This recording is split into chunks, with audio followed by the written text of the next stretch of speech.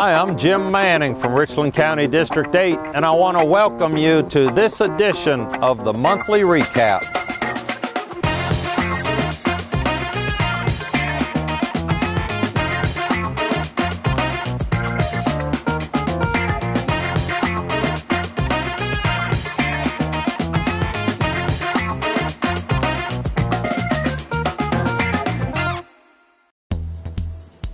Council members, magistrate judges, other officials, and community members all gathered to officially dedicate the Decker Center, Richland County's newest facility.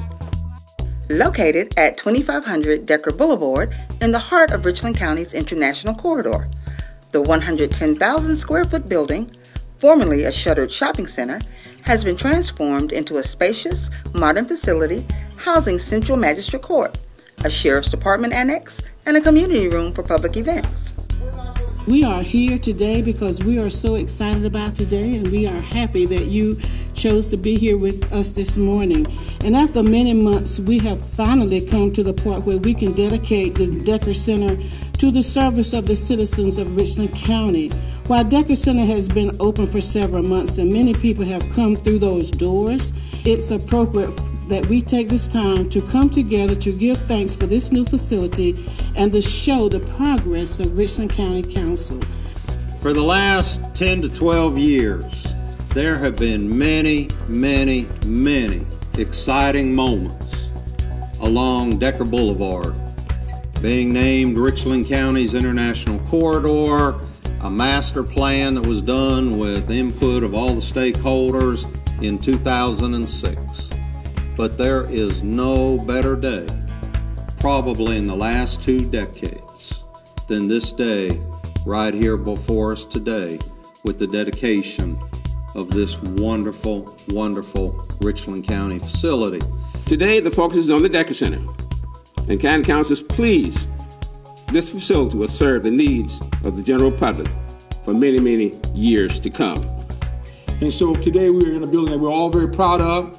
We want to continue to be parts of the catalyst that continues to develop this community into the vibrant community it has become. In addition to 9 courtrooms, including a large space for traffic court, the new building features modern technology systems to provide better customer service. On the same day, County Council members honored former Chief Magistrate Judge Walter S. Jones Sr. Members of the Jones family unveiled a commemorative portrait of Judge Jones that will be displayed outside of a courtroom at the Decker Center. It is fitting that this building, which exists for the purpose of serving the residents of Richland County, that it remembers a man who was committed to public service. Richland County Council is honored that Judge Jones' family is here today to unveil a portrait of the former Chief Magistrate. The portrait commissioned by Richland County Council will have a most public place in honor in the halls of this center, Richland County's new Central Magistrate Court.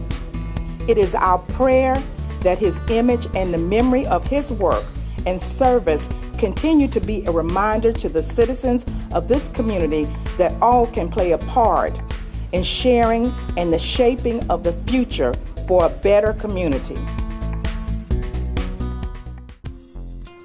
Richland County hosted a class in September to prepare senior citizens for floods and other severe weather situations. Staff members taught seniors about the importance of emergency preparedness during a workshop held at the Garnets Ferry Adult Activity Center in Hopkins. Seniors received informational brochures and handouts, as well as free weather radios. And so I was interested to find out the information concerning flooding because, we've been inundated with floods and things of that nature. So it's always good to be prepared mentally and physically. The food that you need to take along with your important information, how to store that in case things happen, what to do when you need to contact people, how to contact people, to let them know that you're okay or that you're coming in for maybe to live with them or to stay with them for a certain period of time. For more information about flood preparation, visit rcgov.us/flood recovery/flood tools. A ribbon-cutting ceremony to celebrate the completion of a $5 million road widening project was held near the state fairgrounds in September.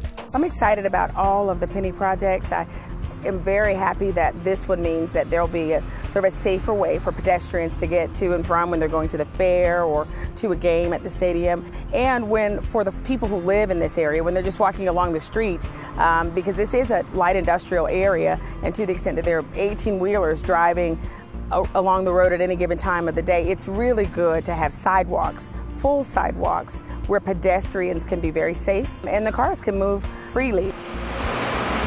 This delegation came to us to ask for help on a project to improve safety for pedestrians in the Bluff Road and Rosewood Drive area. Specifically, they wanted to talk about building a sidewalk along Bluff Road. I didn't need much convincing to see the need to improve safety for pedestrians on our roads. And at a time when the state was not as focused on big transportation infrastructure and funding big projects like this, the county stepped up and put forward a plan. And it took a lot of people working together to get the plan passed. I'm grateful that there are Penny projects that have been contemplated in all these areas, and I look forward to us pushing the projects along to make sure that we touch all parts of the county.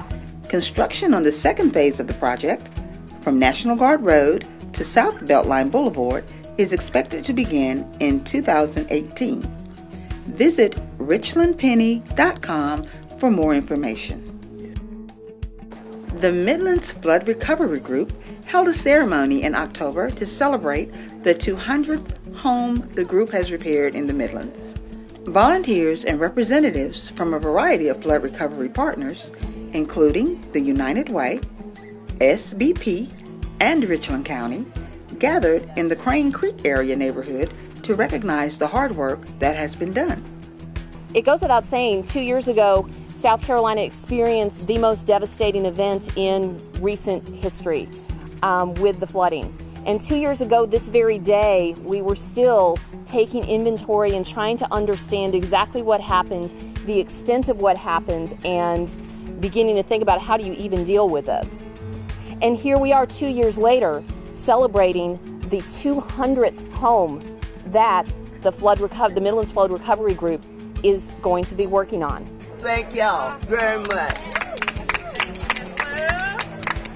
I feel like God have answered my prayer, and all these good people came out to celebrate and helping me doing volunteer work.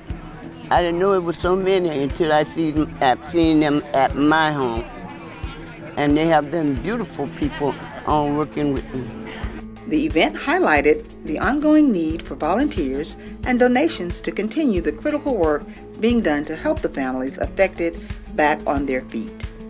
Donations can be made at restoringhopesc.org. Dr. Patrick Bresnahan and John Berry of Richland County Geographic Information Systems taught students at St. Joseph Catholic School in Columbia how to read coordinates on maps. They also help students complete a map reading exercise by streaming live drone footage commonly used by the county. The county's GIS division provides a high-tech mapping information that is an invaluable resource for multiple county departments as well as the general public. For more information, visit richlandmaps.com. Richland County recently won an Ambassador of Excellence Award from the National Weather Service for its groundbreaking local weather network. The award is presented to agencies that improve awareness, readiness, and response when severe weather occurs. The county's Weather Information Network data system, known as RC Winds, is the first of its kind in the nation. RC Winds is a hyperlocal system of more than 40 data collection points throughout the county that provide real-time and historic weather information. RC Winds, a product of the county's Emergency Services Department, has gained widespread accolades since its inception in 2013 and has become a reliable source for meteorologists, emergency planners, and the National Weather Service. For more information about RC Winds, Visit rcwinds.com or download the free mobile phone app. Thank you for joining us for the recap. Like and follow us on Facebook and Twitter for weather updates, emergency information, and county news. Now, here are some recent statistics from county departments working hard for you.